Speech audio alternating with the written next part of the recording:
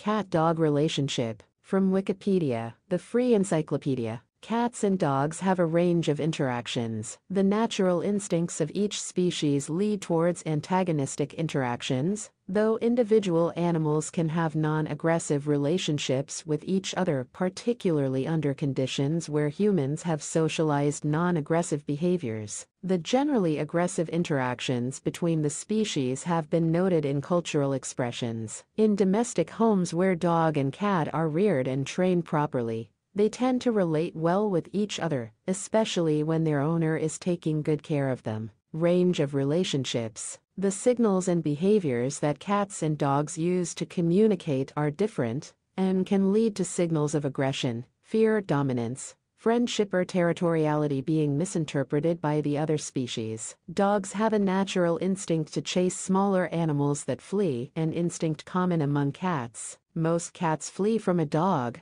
while others take actions such as hissing, arching their backs, and swiping at the dog. After being scratched by a cat, most dogs will become fearful of cats. If appropriately socialized, cats and dogs may have relationships that are not antagonistic, and dogs raised with cats may prefer the presence of cats to other dogs. Even cats and dogs in the same household that have historically had positive interactions may revert to aggressive reactions due to external stimuli, illness, or play that escalates, and could eventually be harmful. Cultural impact. The phrase "fight like cats and dogs" reflects a natural tendency for the relationship between the two species to be antagonistic. Other phrases and proverbs include, "The cat is mighty dignified until the dog comes by," and "The cat and dog may kiss, but are none the better friends." Eugene Field's children's poem, The Duel, projects and amplifies the real-life antipathy between cats and dogs onto a stuffed gingham dog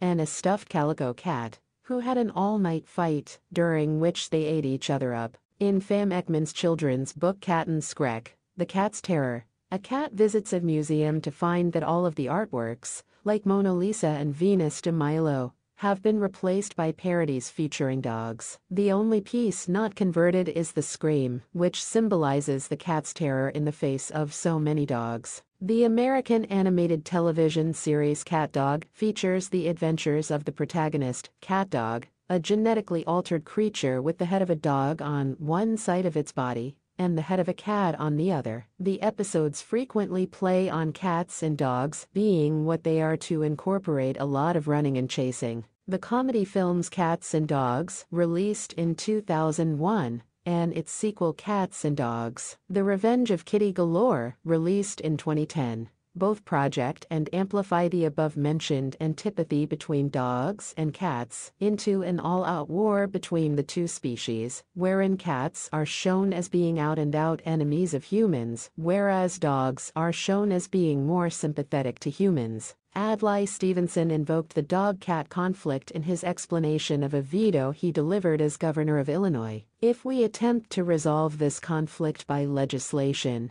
who knows but what we may be called upon to take sides as well in the age-old problems of dog versus cat, bird versus bird, even bird versus worm. The popular Tom and Jerry cartoons contain multiple instances of conflict between the titular character Tom the cat and Spike the bulldog. The series exploits this negative dog-cat relationship by having Jerry create scenarios for Tom to clash with Spike as means for Jerry's escape. See also interspecies friendship, human-canine bond, human interaction with cats.